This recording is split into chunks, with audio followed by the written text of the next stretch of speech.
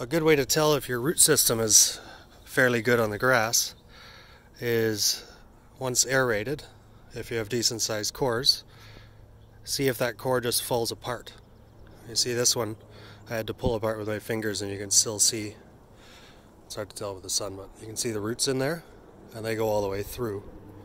Otherwise that would fall apart. So that means this root system is a good, 2.5, 3 inches, and that's where you want it to be. If you find that it falls apart right away at the top, then there may be some sections where the root system isn't as good, and in this case you can tell because there's a lot of moss in that area.